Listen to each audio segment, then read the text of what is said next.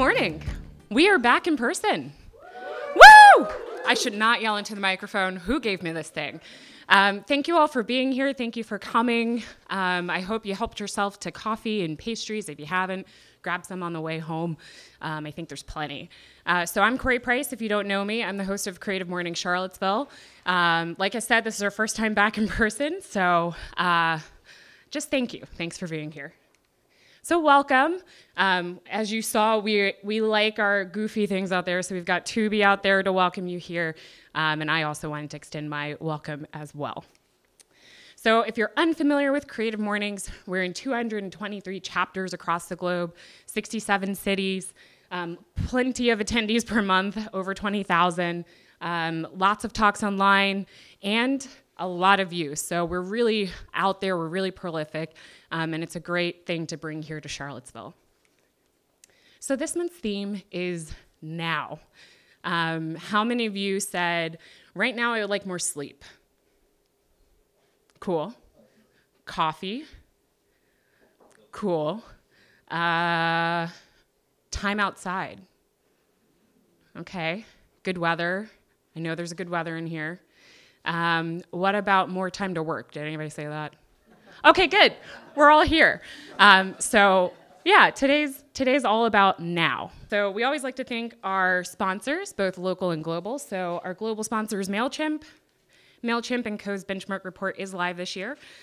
More than 2,000 freelancers, 63 agencies provided insights into how to win more business, find and retain top talent, mitigate risk, and improve performance. These insights and inspiration can be delivered directly to your inbox, and you can go to their website to sign up. We also want to thank our local sponsors, some of which are in the room with us today. So Worth Higgins and Associates, Ting, the Fralin, UVA Arts, The Bridge, which we're here, and New City Arts. So thank you all. And we have someone to thank Marley. So thank you, Marley. Marley's in the back. Thank you to Jacob Cannon behind the camera there. And thank you to Lone Light, not here, but we thank you for coffee, and Bowerbird for pastries. All right. Now for what we've all come here for, I will welcome Alex Christie to the stage by reading his bio first. Alex Christie makes acoustic music, electronic music, and intermedia art in many forms. His work has been called vibrant, interesting, I guess, and responsible for ruining my day.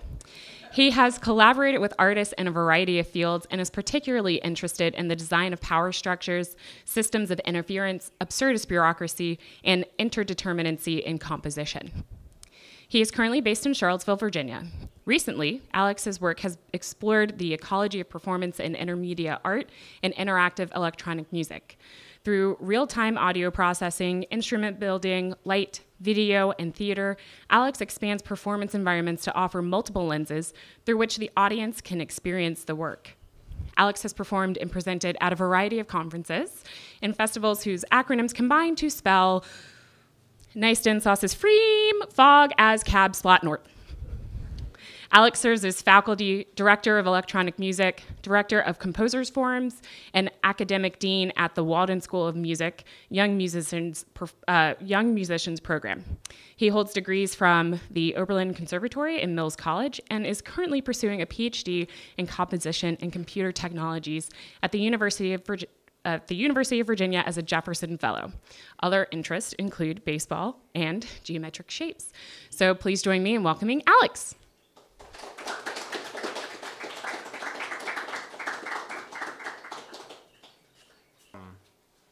Nailed that acronym. I practiced. Yeah, I don't think I've ever even read it out loud. I forgot to update my bio, so I should clarify that the real director of Composers Forums at the Walden School is over there in the audience, and I'm no longer the director of Composers Forums. We can tell you the whole story later. It's very exciting. So yeah, thanks again, Corey, for inviting me to this, and Alan. This is really exciting. I love doing this stuff. I love mornings, but it's really hard for me to get there. So I'm super happy to be here.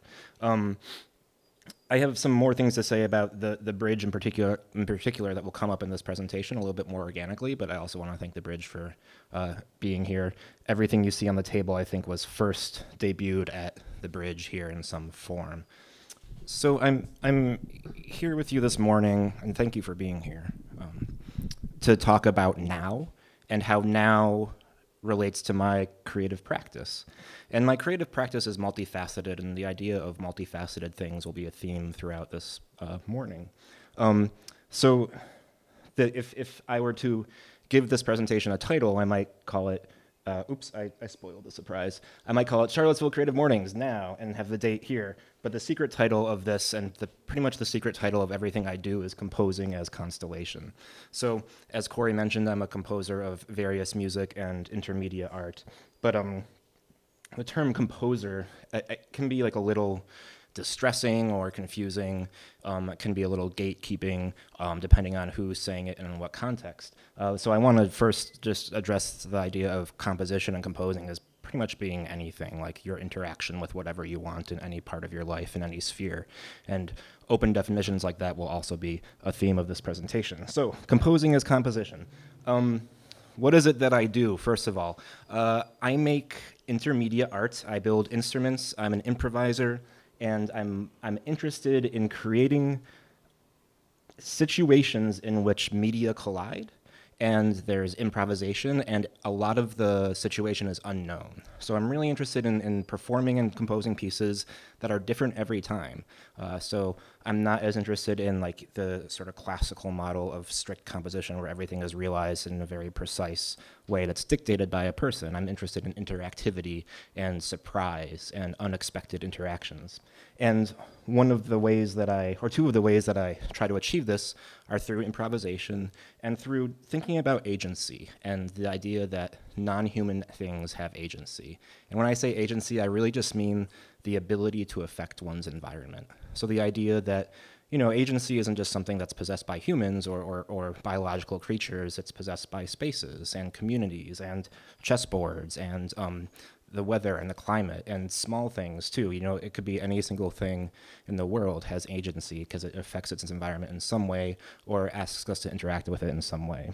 So that's what most of the stuff I do is about. It's about recognizing and elevating the agency of non-human things. And then that creates situations for interactivity and surprise, because we don't know that much about everything. So when we let everything speak in its own way, we can discover interesting interactions.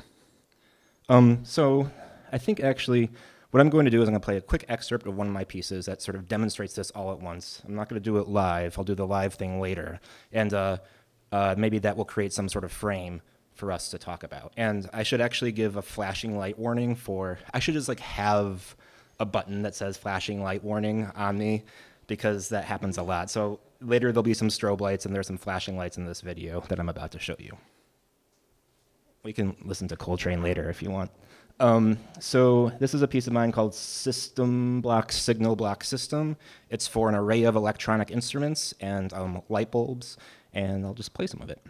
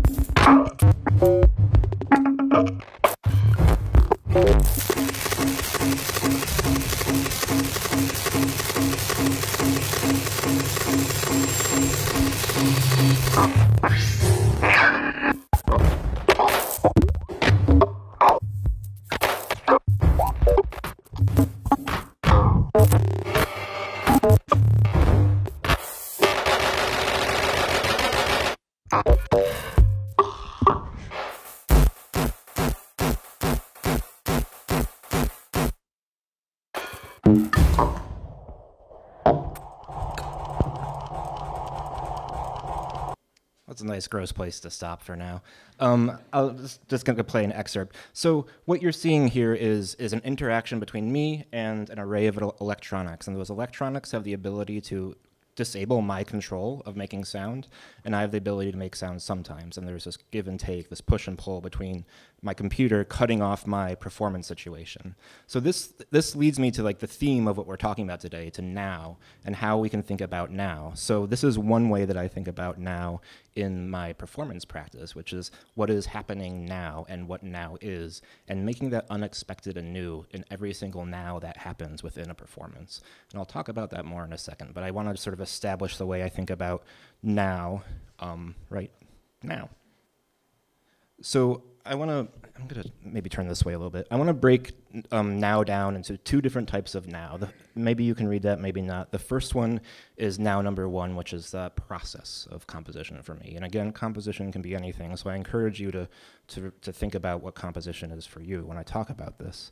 So I think we tend to think about time in this way, right? The past happens, and then the present happens, and then the future happens, and they flow together in this linear way. At least that's what's been my experience, kind of, in most of my life. I'm going to change present to now, just because that's the theme, and it is a little bit different from what present means. So when we're composing a piece of music, or I'm just going to do this, or anything, we tend to think that we're working in now, right? When I'm doing something, I'm doing it right now. But the truth of the matter is the past really informs now, right? Everything we've ever experienced, every history we've had with anything we've come in contact with is informing what we do right now, especially when you're making a piece of art or composing anything. So it's also fair to say that when we're in now, making something, we are also making something based on the past, right? And what that means to me is that, especially since now becomes the past as time passes, now and the past just inform each other in different ways. My history has informed what I'm doing now, composing a piece of music, and what I'm doing now will become the history and inform now later on. Okay, so great, whatever. The same is true of the future. We think about now as affecting the future, right? Everything that we do will have an impact later on. But also, we have imagined futures. We all imagine what the future should be and what we want it to be for ourselves. And when we're composing something or making a piece of art or composing anything, we're first imagining its existence. We're manifesting it in our imagined future. And to me, that means that that future is affecting now, how we choose to compose. Does that make any sense? Is that good so far? So what this really means to me is that like now is connected to everything and maybe is everything, and everything is everything and nothing at the same time. Is anyone into tarot? Tarot? Yeah, the zeros in tarot are everything and nothing at the same time. I'm new to it, so maybe I'm wrong. So, but let's get to the point here. So I prefer to think of it this way, right? Let's not put it in some linear order, because linearity implies hierarchy. But instead, we can just think of these three things, the now, the past, and the future, as being present and informing each other all at the same time.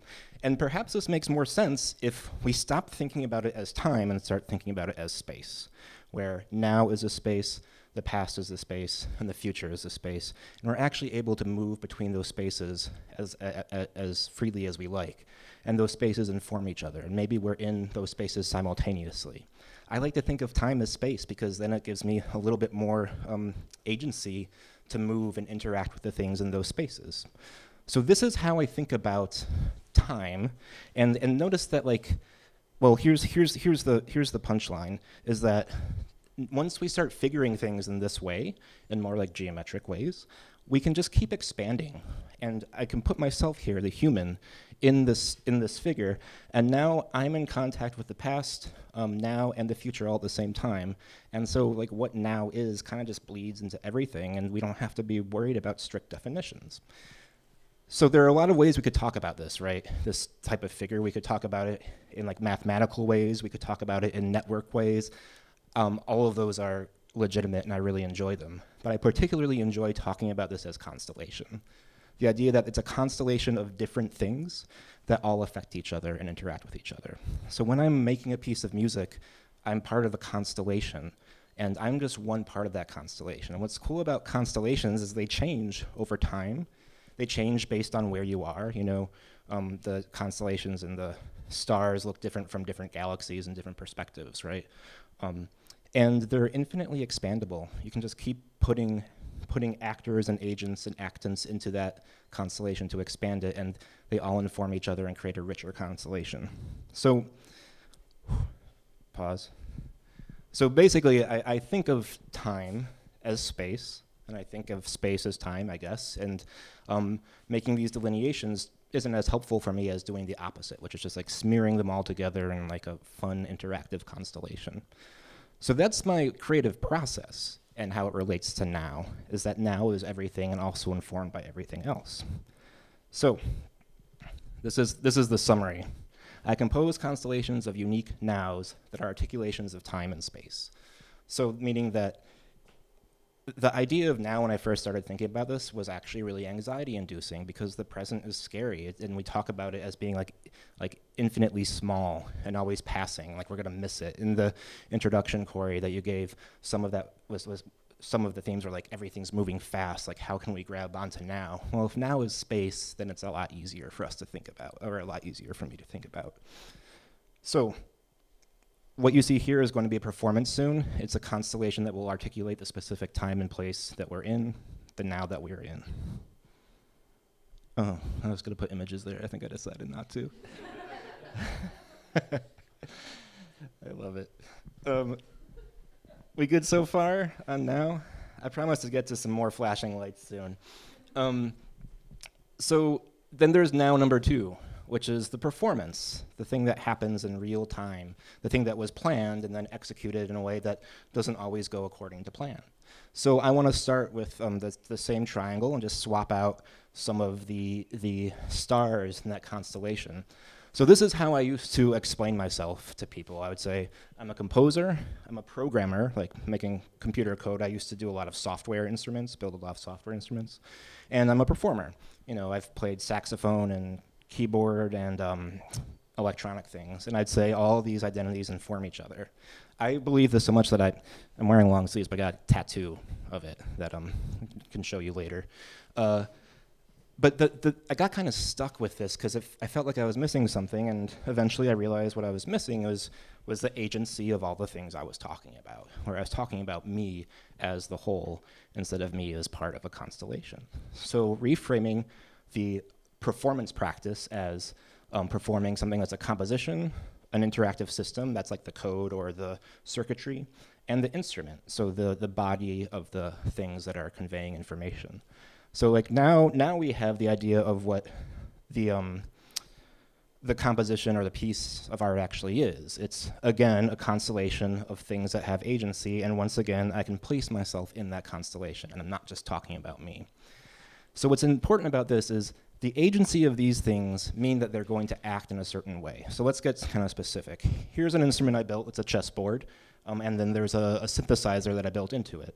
The synthesizer is built so it's unpredictable. It feeds back on itself and it gets in the way of itself, and it allows for some human intervention. I can turn these chess pieces, flip these switches, and it will change something. But I don't know exactly what it's going to change. It's unpredictable. So it has agency, right? So that instrument is pushing on me, and I'm pushing on it in the act of performance.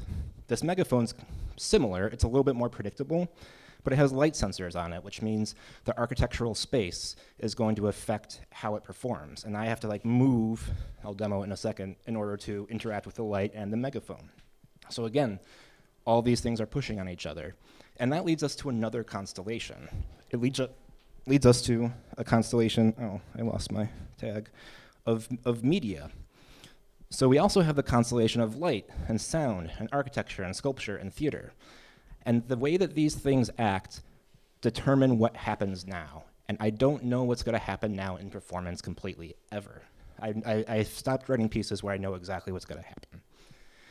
And the idea is that by thinking about performance as this constellation of nows, these shifting nows, these moments of clarity within a constellation, allows us to engage with the world around us in more compelling and thoughtful ways. Because we realize that what happens now is determined by everything around us, the space and time that we're in, and how we think and act with everything in our world. The constellation of media. Are we good so far? Am I making any sense? I kind of sometimes feel like a crazy person being like, yeah, and cats are dogs, and burgers eat humans, stuff like that. I want to give you some more specific examples. So this is a piece of mine called 27B/6. Anyone know the reference to that? For that it's making? It's Terry Gilliam's movie Brazil. Yeah, right. There's a piece of paperwork in Brazil that has as much agency, if not more agency, than the human actors in the situation. And it kind of represents the hyper-bureaucracy. So this is an 18-foot-long instrument that I built that performs the human. I try to play it, and it cuts off my controls, and these light bulbs light up, and it directs me to walk to the other end and do something, and then that breaks, and I have to walk back and forth, always fixing this instrument and also trying to turn it off, but it always wins. I will never perform this piece again because it's my favorite and least favorite piece that I've made at the same time. And here's a spooky picture of the piece I showed you earlier, system block, signal block system, which is similar to 27B/6 in terms of the agency, but allows for a little bit more of a back and forth. And this piece is all about now, because when the computer interferes, it grabs what I've been doing in my now and loops it, and sort of takes like what I was doing now and turns it into its own now, and provides these moments of clarity where all of a sudden you like get what's going on, and you're maybe more engaged than you were in the chaos. And it's articulating these points of time and space, these nows that are unpredictable and would be different every time that you saw the piece. And oh, and additionally, this one has light bulbs scattered all over, so the space is important because, for example, if I were playing it here and there's a light bulb here, it casts this shadow, and maybe my movements would be accentuated in that way. And then this is our friend up here that you'll see in a second. I already explained there's unpredictability, but also some intervention. So again, these slices, these nows that are either constantly changing or are in their own constellation. And then the other thing about thinking about constellation is that we can create nows with other people, right? So far, I've only talked about myself and technology. But this is a collaboration I did with James Shorin, who is at UVA and local photographer and filmmaker, where I was playing with feeding back old CRT televisions, and we turned it into a photo series. And what's great about this is this literally captures these moments that pass by. So we're freezing now in time because they flicker really fast. The TV is just like going and going, and it's a little overwhelming. But here we can capture those moments, and that happens through this constellation of collaborators and technology. So there we see like 16 slices of now, the now that was always changing and was unpredictable because of the agency of all these things. And then another collaboration, again with Kitty Cooper, who's the current director of Composers Forums at the Walden School. This is our duo, Trash Cats. I think this picture was taken like right here. And here we perform exclusively structured or unstructured improvisation with technology that is unpredictable. So again, everything's in motion all the time, and it's all about the unexpected and how we can react and engage with that now. We also wear cat masks because, I mean, I don't think I need to explain why. Look at that. So that's the end of these slides. So I think the big things I wanted to really hammer home is that, to me, now is a space, or it's at least as much a space as it is a moment in time. And the space and the time that it is determined by everything in the universe and everything we interact with. And if we are thoughtful about how we interact with those things, if we recognize that everything around us has agency and identity, and has qualities that affect the world around it and interface with you and everything else, if we recognize those things, we can think more carefully about how we act now and what we're doing now and what now means to us on this localized level. We don't have to make it about the now of the universe because we have our own universe that we're always interacting with, and now becomes immensely important in just how we are and how we be in time and space. So now as space helps me think about it in that way and helps me draw these constellations. What I'd like to do now, it's like, well, I can't say a regular sentence without it sounding like now. I've brought some of my homemade instruments here. I usually perform in the dark. I'm also usually asleep right now. But this is great. So a lot of these are, I say that because a lot of these are light sensitive and sort of interact with or respond to light. So they're going to be very different right now in this performance, which is kind of exciting and kind of the whole point of what I've been talking about. This isn't a composition that I've really done before. This composition is a constellation of instruments and myself and y'all and the space around us. So I'll try to perform something. And then I would love if, I know we'll do like a question and answer, and I'll leave this set up if any of you want to come up and like play with it too. It's, you know, no experience necessary. So give me a second to just change some things here, and I'll get cooking.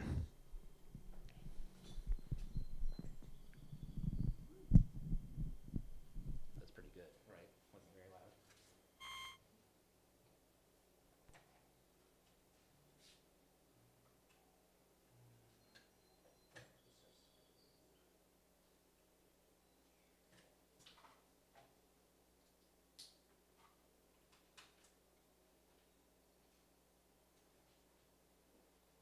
And again, flashing light warning for this. There are some strobe lights.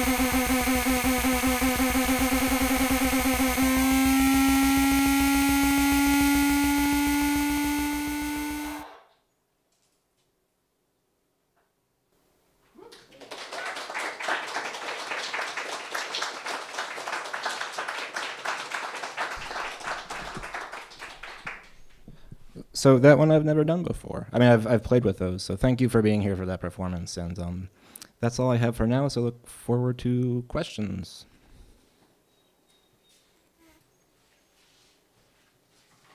All right, let's give Alex one more round of applause.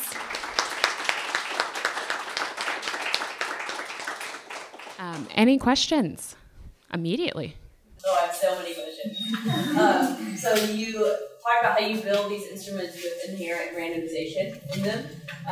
And I'm curious if their agency is an element of that choice, shall we call it?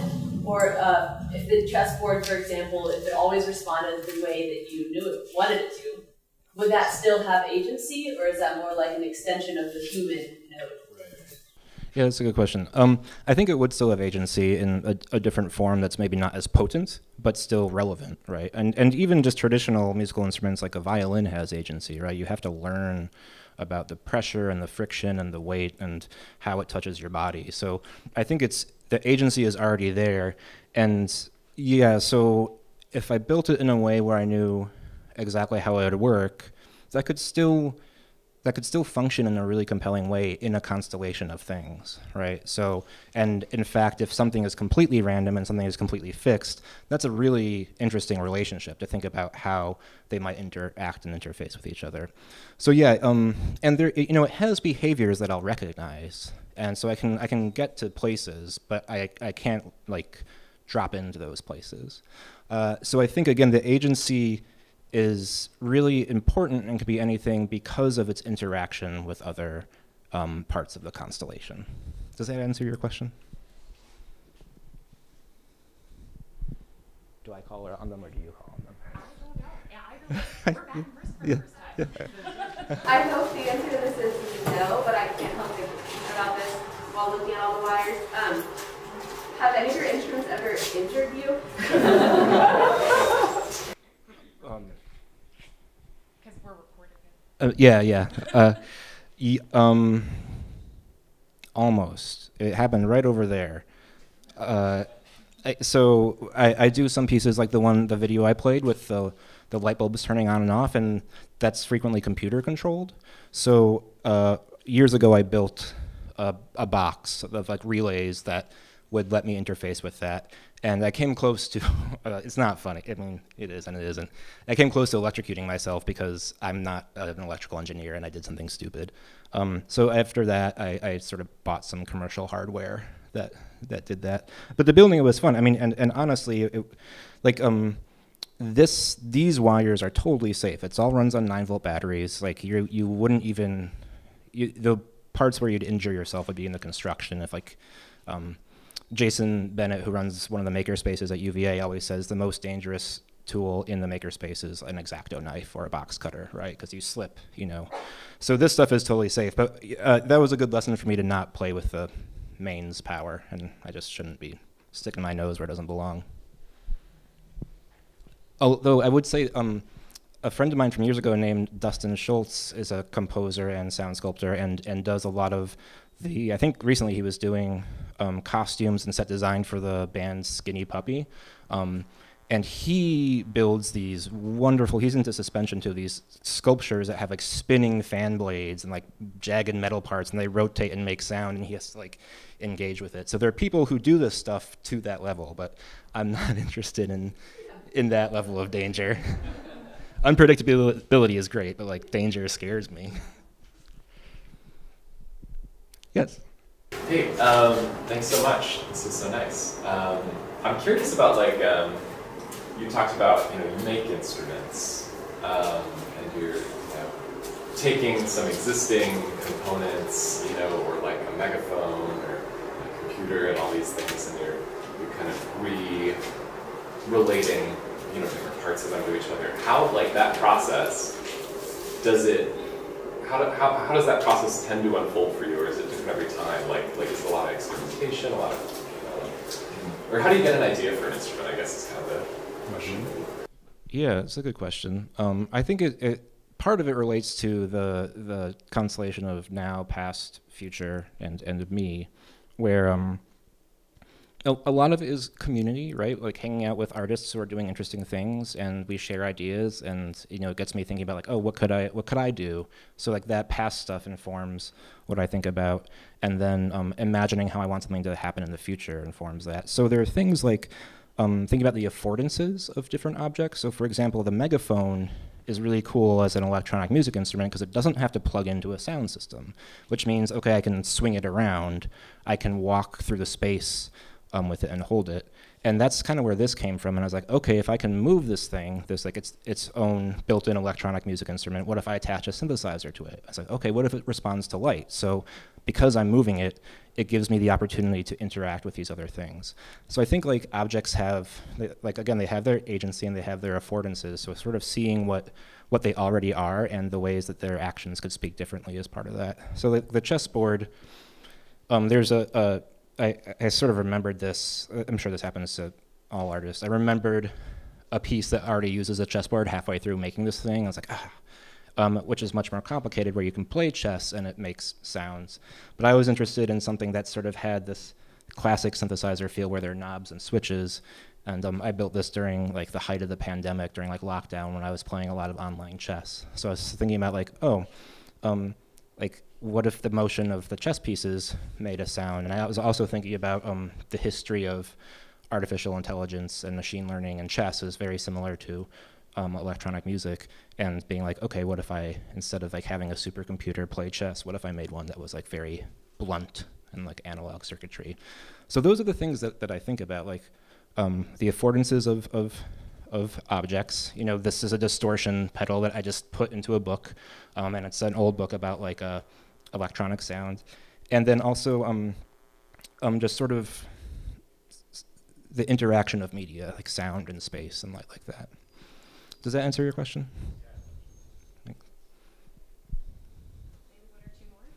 Yeah, I think this is going to be convoluted, but I'll try to be concise. So how do you hold yourself accountable for really recognizing the unique agency of the different elements within your compositions?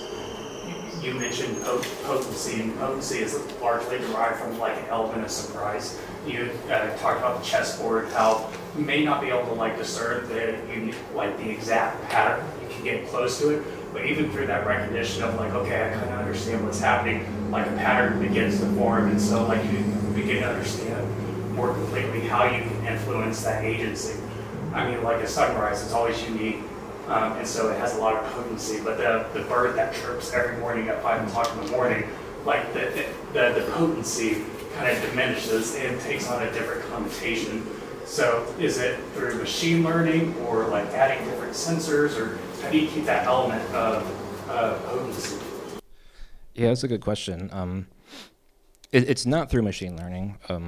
I say that not to bash machine learning, but in like sort of my field of academic electronic music, that is definitely something that people focus on, and I just happen not to. I think this is an answer to your question.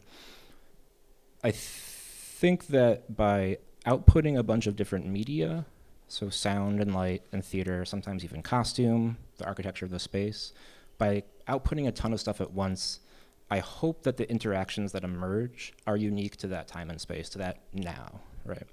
And they will be similar, but sometimes there might be these drastically different moments. And I hope what the audience experiences are moments of clarity, which are the now moments, where maybe things sync up in a way that really resonates with them, so it makes sense on their terms.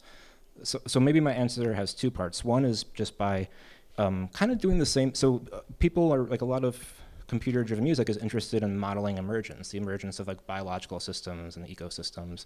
And I'm interested in just sort of shoving all this stuff into physical space and letting emergence happen there. And the emergence is partly derived by the agency of these things. And they mix together and have moments of clarity that the audience experiences. So I think that's my answer. And some of it is also pushing some of that responsibility onto the audience, where hopefully in an inviting way, where it's like, do what you will, interpret what you will with this stuff. It has meaning to me. Hopefully some of that translates to you, but also I'm just hoping that something emerges in the space that you can engage with. Does that make sense? Yeah. Okay, so I'm kind of curious about the aesthetic side of what you're doing. Like, I can see this Terry Gilliam-esque guess of wires and kind of crazy bunches of things, but it's also kind of, I just wonder if you can talk a little about like your choice of materials, and if is that just an emergent thing that's coming out of what you're doing, or is there an aesthetic side from the beginning? Yeah. Yeah. I think yes to both. And so, for example, I wouldn't use my laptop with this because I feel like the aesthetic doesn't match. Sometimes I do, but for this performance, I was like, I want to just have it be the homemade stuff, and as a result, the wires are going to be everywhere. And because these strobe lights are affecting sound, it makes sense for me to sort of be messy and have things in the way. So when I move them or reach for something, there's a reaction. I think I like that the book and the chessboard, and to a certain degree the megaphone, could be something else. Like this could be a set for like some weird Beckett play, right? And they're there and they have some weird ghostly meaning that is theatrical. So that's part of the aesthetic, is that I like building instruments into things that already have some personality. And as a result, I don't really want it to be clean, because I want you to see the like retrofitting, and I want you to see that there's something else happening about it. I want it to be exposed. However, so for the 27B, the really long instrument, in that case, I wanted to hide the wires, because the theater there was supposed to be like, there's this like bureaucratic machine that like I just have to work for. Like it's my boss, right? So it was supposed to be a little cleaner and simpler. So the aesthetic kind of depends on the piece and the performance, but I do tend to this side. It also kind of gives me the excuse to be messy in my improvisation. Not the excuse, but like the foundation to be messy. And I kind of like that, I'm no longer interested in virtuosity. I'm no longer interested in trying to like prove that I'm a good musician or that this is a good instrument or that I'm like creating something new. And as a result, I kind of like the messy spaces where there's more room to move and you can make mistakes, and it can like maybe like stumble and like sound bad for a second, and then maybe it picks up and feels more real in that way. Does that answer your question? Yeah. So I find it really fascinating and impressive the way that you translate these concepts of relationships between space and time into an auditory language. And I think you're really successful at that, like orientation into a tone or interaction between elements into a different tone. And it's very telling that my discomfort with the music feels very similar to my discomfort in the ever-changing now, right? So, but as a visual artist, I work with similar themes, and it's often a struggle for me to get that translation right. So I'm curious about the balance for you. Like, how often are you hunting for a particular translation, for a particular relationship, and how much of it is just like playing what if? Yeah. Yeah, I do both of those things. The playing what if, just happened right now, in performance, and that is the now space that I'm trying to get at in this presentation. And then the hunting happens as in like a different part of that constellation, and sort of the instrument design part, and again, which is connected to everything. So the hunting will be as, unartistic as reading circuit diagrams of other people's synthesizers and figuring out how they interact. It's like, oh, okay, that's interesting. Maybe I could use that but modify it, or just use it as is. And so the hunting for interactions is, again, looking at these objects, and these objects including like the little chips in these synthesizer circuits, and figuring out what their affordances are, how they already speak, and thinking like, how could that happen in there? So that's kind of in the process now, right, where the future and past are all informing each other. And then the, what do you call, I really like to, the playing what if happens in sort of performance, whether it's public or, in my messy room where I'm like waving a megaphone around and light bulbs. And they are like different, it's a different mode of working, but they are connected in that way. So I do both, and I think, you know, as a composer, I still write notes on paper occasionally, but most of my compositional activity is the hunting that you describe, hunting for interactions. Does that answer your question? Okay, cool. All right. Well, steal that from you. So that's going to conclude us for today. Are you still planning on hanging out here and letting folks play with? Yeah, I'm okay with that. Cool. So you're free to come up here and try some things out. I have questions myself. But thank you all for coming. Thanks for coming back to our first in-person event in 2 years. Please take pastries with you and coffee on your way out. And mugs. Don't forget the mugs. Take the mugs. And we will see you in June. All right. Bye.